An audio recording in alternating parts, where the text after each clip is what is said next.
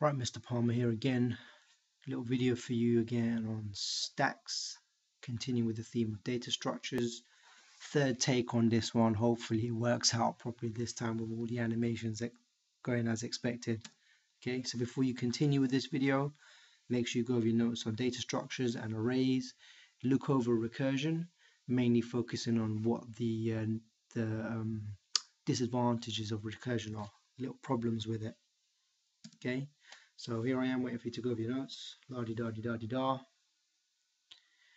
So, big questions for this little video. What is a stack? And how do you prevent stack overflow and underflow? So a stack is a bit like this. If you're lucky enough for someone to be making pancakes for you, they will keep stacking them up.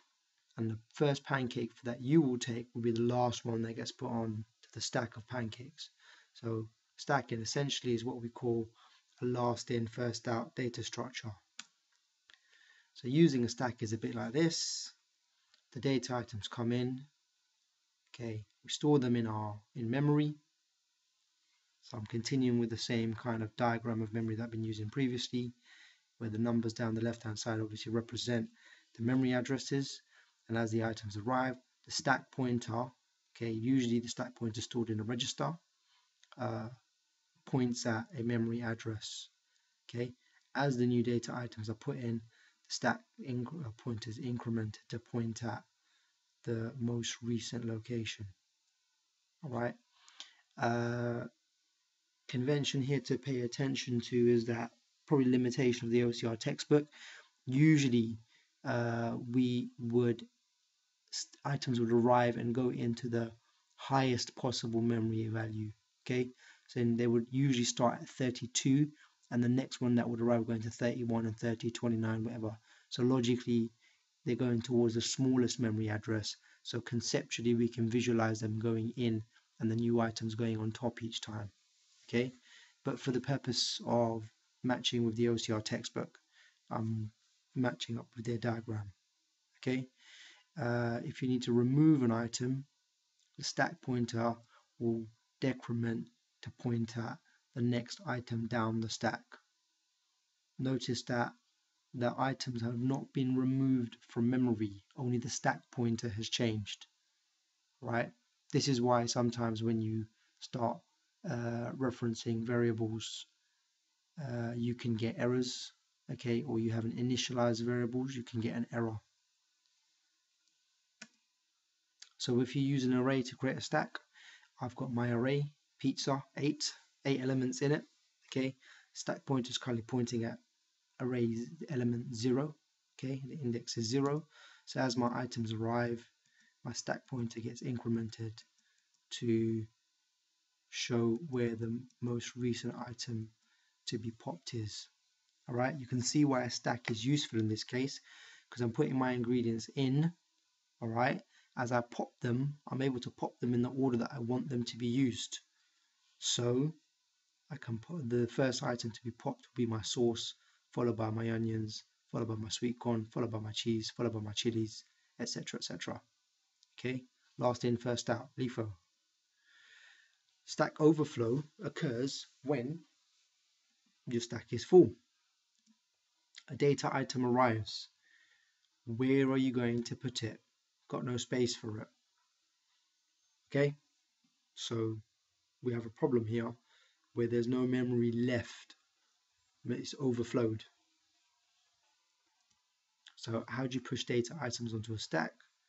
Well, if your stack pointer is smaller than the maximum stack size, then you can increment the stack pointer and then you can push a data item onto the stack. So your stack at the stack pointer will be equal to the new data item. If that condition is not satisfied, then you've got a stack overflow because your stack pointer has hit the maximum possible size of the stack. Underflow occurs when you want to pop an item, and sometimes you might hear someone call it pulling an item. So you want to pop an item from the stack, but there's nothing there. So how do you check if the stack is empty? If your stack pointer is greater than 0, then you can retrieve an item from the stack and you can store that into the data item, okay? And then you can decrement your stack pointer to move down the stack. Otherwise, you have a stack overflow.